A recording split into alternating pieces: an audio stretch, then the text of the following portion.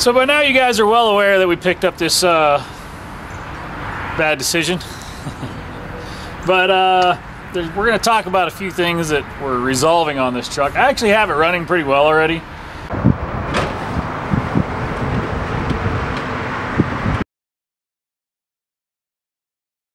It had uncapped fuel injectors in it. Uncapped fuel injectors are a great way to get more fuel into your engine, but instead of having a spray pattern, now they're just more like a bucket of water being dumped into your cylinders.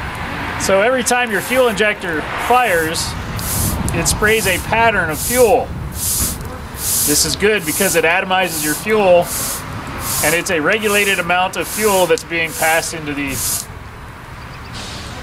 cylinder. And I'm all wet. Now when you uncap your fuel injector, you get something a little bit more like this every time the injector fires. And if you don't know what that fuel rate is, my feet are cold. If you don't know what that fuel rate is, you're going to completely overfuel your engine, and then bad things happen and you buy another engine at the junkyard because you just blew that one up.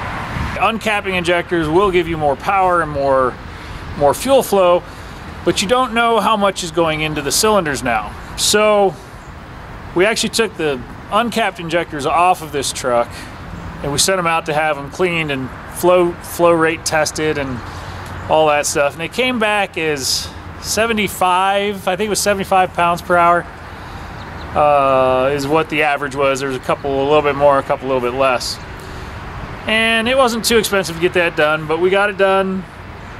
And I still haven't put those back in this yet because I wanted to make sure that this thing was doing everything it needed to do before we added a whole bunch of power to it.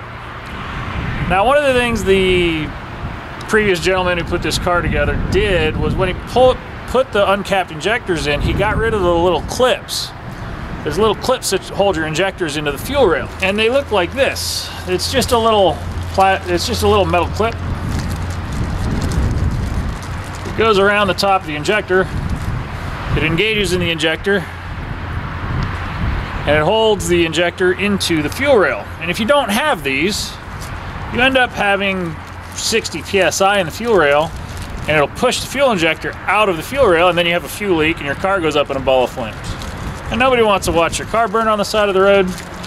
So I hopped online and I got a set of 8 clips for like $6 delivered.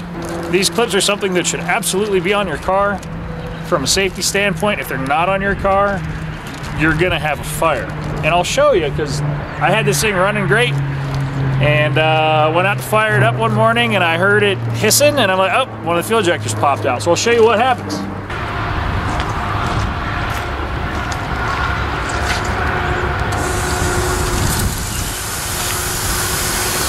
Now you can see that's a mess.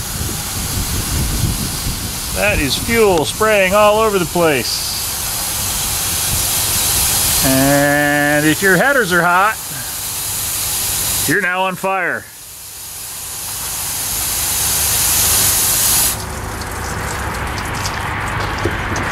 So now that you know why you always want to have your fuel injector keepers on your fuel rails, I'm going to pull my fuel rails out and put my keepers on so that I can safely drive this thing in and out of my shop.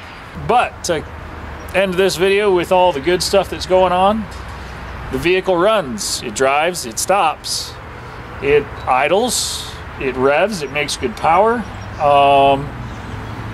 Really, I'm just at the point of tidying up a few little things.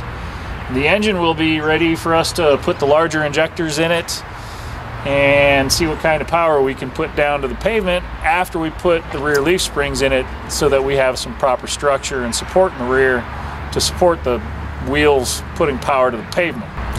So that's where we're at. Pretty good progress for the amount of time we've spent on this thing. Looking forward to actually driving it down the road. Should be a completely ridiculous truck when we get it ready to put power down to the pavement. Well, with that, I'm gonna head back into the shop and get some other work done. Get my injector clips put on this guy, and we will continue to move forward. Thank you to all of you who are watching our shows. We appreciate the likes and comments. Feel free to subscribe if you wish to do so. With that said, stay safe out there. It's a crazy world we're in right now. Hopefully I get to see all of you guys on the other side. Peace.